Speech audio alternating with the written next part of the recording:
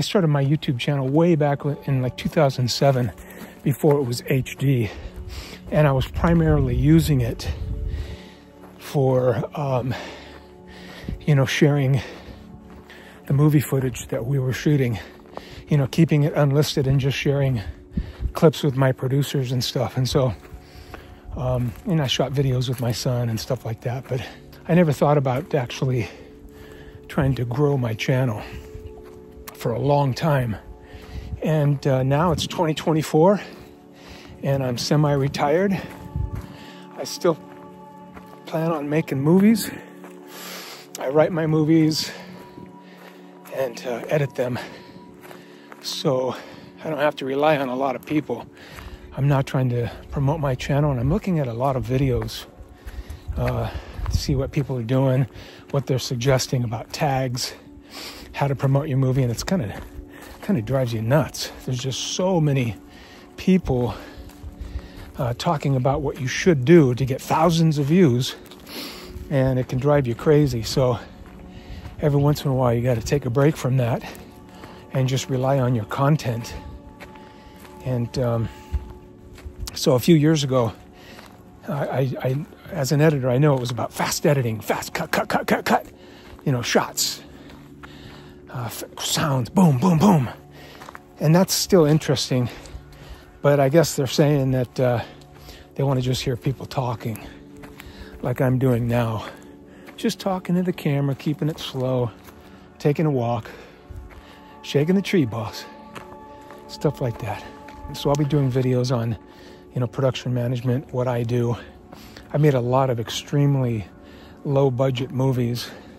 When I say low budget movies, there's one movie I did back in 2001. It was called Cop Zone.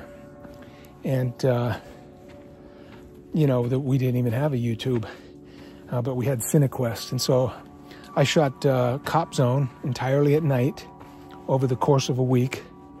And we ended up getting it into the 2002 CineQuest Film Festival. And back then, you didn't have projection from the, you know, video projection from the booth. You had video projectors in the seats, right in the middle of people. So they've really come a long way. Yeah, we've done a few films. Whiskey Slide, we shot that movie for $2,500. A lot of people came together, worked really hard, trying to make the movie work. We got our hands on some really great classic Model A's, Model T's. Jordy Protus did most of the wrangling on the, you know, trying to get the cars. We met a man named Don Scow, who I believe he was a member of the San Jose Ford Model T Club, something like that. And so Don really helped, you know, coordinating the cars with Jordy.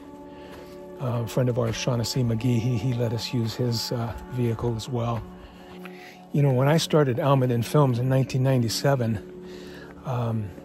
I had already shot 4 feature films, you know, with Bottom Line Studios. Sean and Patrick Donahue, they shot, you know, action films. And so I did a lot of production management work on those films. And, you know, great learning experience. So when I started Almaden Films, that I brought that production management experience over with me, and I was able to, you know, shoot all the films that I did. You know, we did the Cop Zone and the Unwilling and Judgment Call, Whiskey Slide. We just shot The Ghost of Annie Lee, and now I've written a new movie. Having production management experience is the glue that holds every production together. And a lot of people, I've met a lot of filmmakers that you know, they kind of don't take the coordinating and the scheduling very seriously, and then they run into problems later. And it's really not that difficult if you line things up ahead of time. Again, when you're on a low budget film and you're dealing with people who are, you know, contributing their time,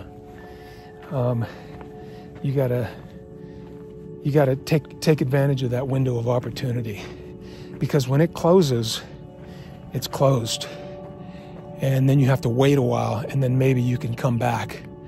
But when that window closes, people, they scatter, they move on. You know, they do their own thing. You know, they get haircuts, they work on other films. So I've got a movie right now that I just wrote, which I'm going to jump back into acting, because the movie's it's loosely based on what I'm going through in my life right now, health-wise. And I gave myself 2 years after we finished The Ghost of Annie Lee, which I worked three years on, and countless setbacks.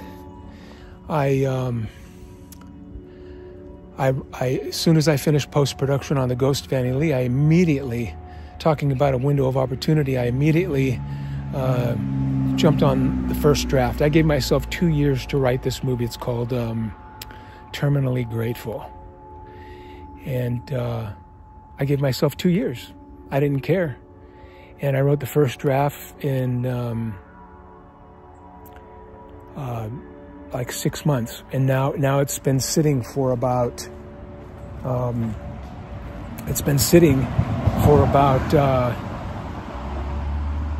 a month. A couple friends have read it. I've given some people the treatment. I'm waiting for my son. He just was working on his short film. He's going to help me with this, and so I want to listen to his ideas.